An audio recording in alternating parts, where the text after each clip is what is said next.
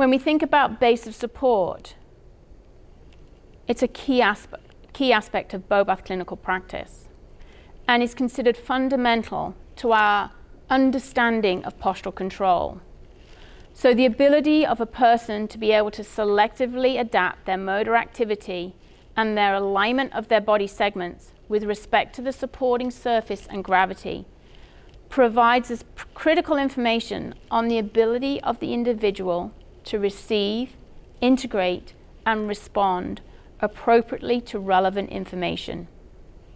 And that is fundamental to the acquisition and development of postural control. So as bipedalism is fundamental to humans, the foot is a critical base of support. But they're often neglected or even strapped into a brace.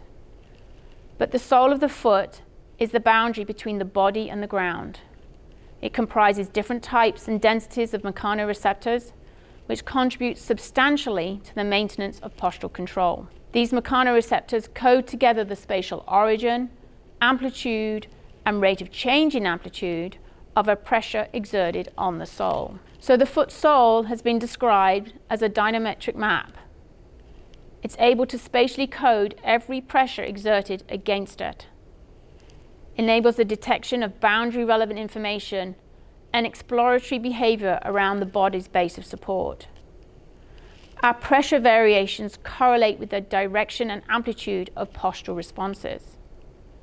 Reduced plantar sensation has detrimental effects on the perception of heel strike and heel pressure, as well as perceived standing position. And in an unloaded position, there's an absence of background activity in any of the cutaneous mechanoreceptors. So they have to be loaded, and they have to be appropriately loaded. One also has to remember continuous loading, persistent loading will be gated out. And so that is like unloading. The central nervous system is no longer receiving that information. So when we think about base of support in humans, we've got to really think about the role of the foot and the role of the pelvis, because generally we spend the majority of our time standing, and more we spend a lot of our time sitting. And definitely for our patients, they're spending a lot of time in sitting, and therefore what is the interaction of the pelvis with the base of support?